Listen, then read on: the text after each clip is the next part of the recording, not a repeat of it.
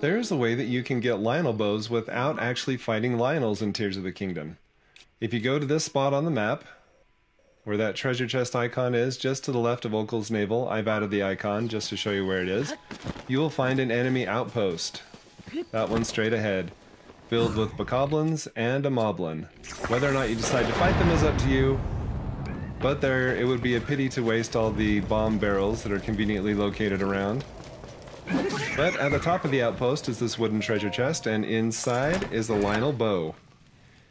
The strength of the Lynel bow that you'll get depends on how far into the game you are, but if you are far enough in, it will be a savage Lynel bow that you can get without even fighting a Lynel at all. There's another spot on the map where you can get a Lynel bow for free without fighting a Lynel. Well, I say for free loosely. But if you check out the map here, just east of Kakariko Village, on this plateau here,